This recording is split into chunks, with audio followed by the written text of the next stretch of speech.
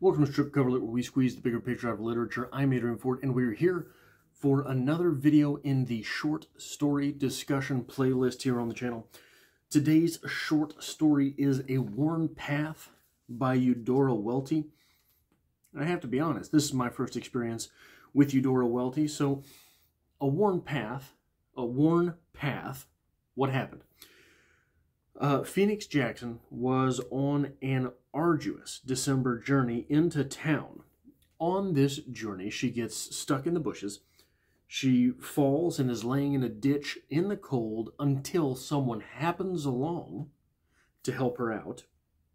She's an older woman as well, so when she does fall, this could have been a very, very unfortunate experience. She gets lost by her senses, but knows where she is sort of by muscle memory. And this is an arduous journey for her. Up hills, down hills, in the snow, both ways, right? But we understand by the fact that she's there by muscle memory, that she's done this many times before. She's made this journey. She ends up at some sort of medical facility. I was not able to tell if this was, simply by reading, if this was a hospital or if this was an old-style pharmacy. I wasn't sure, so maybe I didn't read closely enough, but it was either, or some type of clinic, maybe. And she is there to pick up medicine for her grandson, the two of them being, and this is a quote, the only two left in the world. After that, she aims to buy a pinwheel for the boy for Christmas, and she says that he will not believe it. So just reactionary, a reaction to this short story. It reminds me a little bit of sort of John Steinbeck, in that a lot of what Steinbeck, from my experience with Steinbeck, a lot of what happens in his stories is that there is something which is just sweet enough to be tempting. The chrysanthemums in the chrysanthemums, right? The money in the pearl, something that is just sweet enough to be tempting, that it brings out the best in the good people and the worst in the wretched. There is an old quote, I don't know who it's from, but I'm sure if you Google it, you'll be able to find who said it. In regular circumstances, the very best among us will do the very best that they can. The very worst among us will do the very worst that they can. But if you want a good person to do bad things, well, you'll need religion. And I think that that quote is, so that quote's very pro-atheist, right? But the principle in general just means you need a motivating factor. And so often in life, I think that the motivating factor towards something that will bend a person just against their will is something sweet enough to take them out of the mundanity of life. So here we have that pinwheel, the medicine for sure, but the medicine is necessary for the grandson. The grandson has at some point eaten lye, and his throat swells shut. I don't even know where to start with that part of the short story, but we have that little thing, the pinwheel, which Phoenix Jackson, by God, she's going to get it. And nothing's going to stop her. And this is, I think, from a reactionary point of view for this story, that it feels kind of like Steinbeck, to what is a discussion point, I think, for this short story. That's the human spirit. This short story is the human spirit. Look, there's 5 miles of shit, and you've got to slog through it for something that's just sort of bittersweet. But that bittersweet is for someone that you hold in the highest regard. Are you going to do it? Right? That's the question of that. That's the question of. That's not the meaning of life. Maybe it is, but it's certainly one of the questions of life. To what extent will we go to make the lives of those around us better?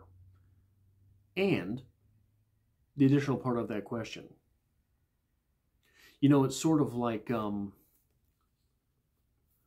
character is what you do when no one's watching, right? Sort of like that. Sort of like the best way to tell someone's character is, how do they treat someone that has no way to help them? How do they treat someone from whom they want nothing? And here we have Phoenix Jackson, who is going through all of this hell to get the medicine, sure, but to get a pinwheel for the young boy. But I want to ask an important question. If we're going to move from reaction sort of to discussion piece, sort of to the literary symbolism, things like that in this short story, I want to ask an important question. So, the part where she falls in the ditch, and she's sort of on her back like a June bug, she says, until the hunter comes along with his dog. Very briefly is mentioned the quail, but the quail was mentioned, I think, twice in here.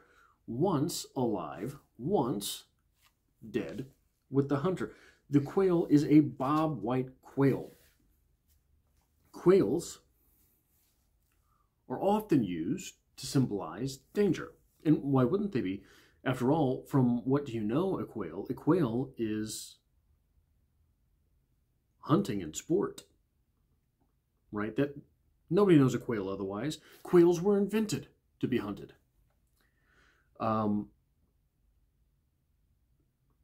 So whenever someone is writing about a quail, so sort of the cultural phenomenon of quail, not Dan Quayle, but quail in general. The cultural phenomenon of quail is the hunt. The hunt being successful if the quail is killed, but the hunt being sort of the sport of knowing whether or not danger is lurking. The quail has to know danger is lurking. There's also the question of, I'm not going to remember this story specifically, so there's a reason I remember the quote about atheist. I'm an atheist. I don't remember the quote about, or what happened in the Bible, but God got mad at the Israelites for eating too many quail. So quail can be a sign or symbol for gluttony. Those two things being true, coinciding with one another, that they do symbolize danger, the presence of danger, but also possibly gluttony. How does that overlap? I think it overlaps pretty well in this short story, and I'm going to tell you why. Another thing that Phoenix comes across in her journey is a stray black dog. Now, you don't need me to tell you, random guy on the internet, random guy on YouTube to tell you that stray black dog means evil. Stray black dog means danger. That is pretty, I wouldn't say self-explanatory, but it's something that's fairly obvious. It's something that is often popping up in literature. You also have, earlier in this short story, Phoenix Jackson asks a bird a question. What bird was that? It was a buzzard. She asks it, "Who are you looking at?" A buzzard looking at you is a very bad sign. Buzzards obviously symbolizing death. There's even a part in this short story where a scarecrow has convinced her that she has met Death himself.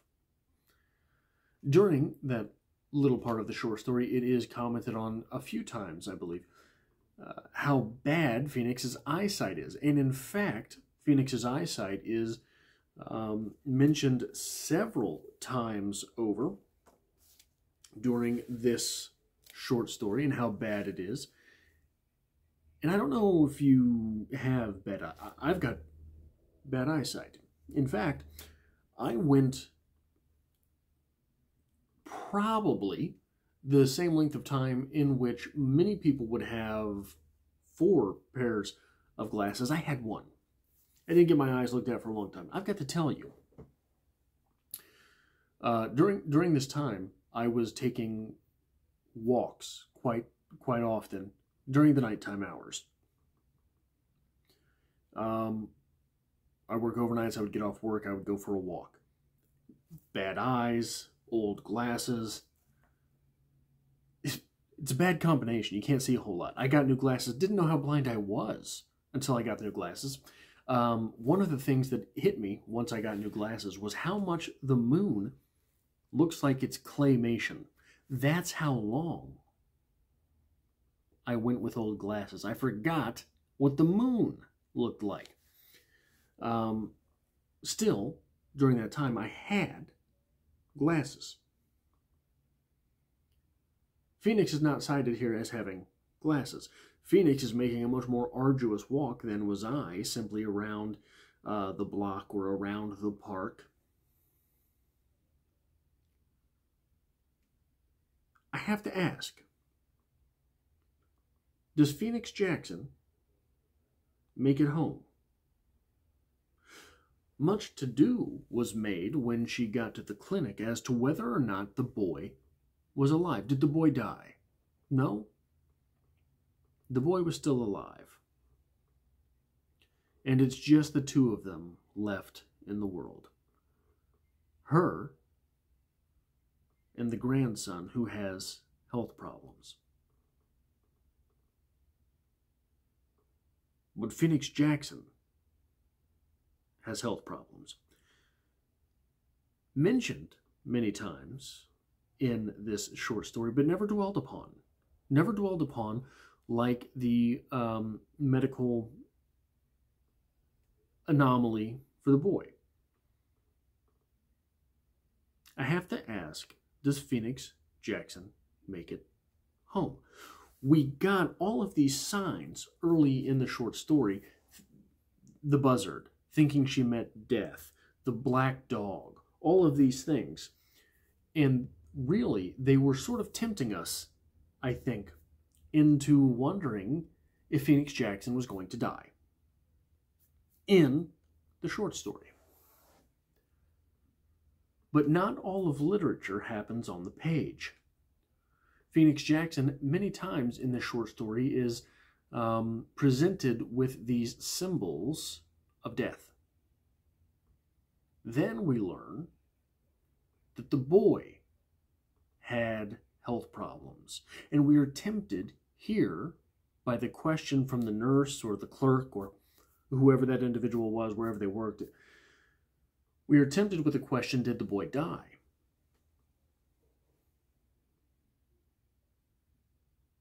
So we are tempted twice here, lulled asleep by the short story.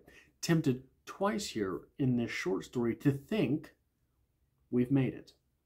We are tempted to think Phoenix Jackson is going to die, going to whatever destination she's going. Then we learn she got there. But the question is posed, is the boy dead? Then we have that lull. Then we realize, no, the boy's not dead. And then the short story ends. But does that mean Phoenix Jackson is okay? Now, the last thing that I will present here, we are tempted in all of those ways, lulled to sleep after the conclusion of the act. Phoenix Jackson gets to the medical facility. We are tempted all the while to believe that getting to the medical facility was the dangerous part. She might die along the way.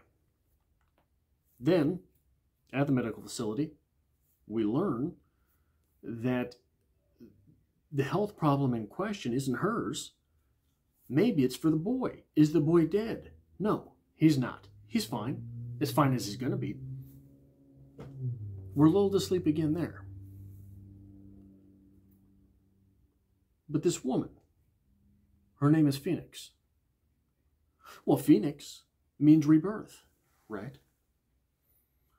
That's the important thing about a phoenix, is that they're reborn. They burst into flames, and then they're reborn as a young phoenix. But if that name implies rebirth, rebirth implies death. Phoenix should invoke as many thoughts of death as it does rebirth, or technically, one thought less about rebirth, about death as it does rebirth. Does Phoenix Jackson make it home to her grandson with those medications? I think not. I think not. I think that this is one of those short stories that is confoundingly sweet. Confoundingly sweet. Because we think all the while the old lady made it. After the story, we think, old lady made it. How cute. How quaint. But would that be why such a short story is so widely anthologized, as is A Worn Path by Eudora Welty? No, probably not. Most literature compilations that you find, there's nothing really sweet therein. Nothing particularly sweet therein. I suggest to you that no, Phoenix Jackson died in the second ditch, or wherever it was that Phoenix Jackson found herself. Now, if you like this sort of thing, it really does help me out on the channel here if you do hit that like button. If you enjoy these types of videos, make sure you hit that subscribe button to stay around. And if you want to be notified when I drop videos like this, hitting that bell icon will keep you in the loop. And I hope to have you back for the next short story discussion.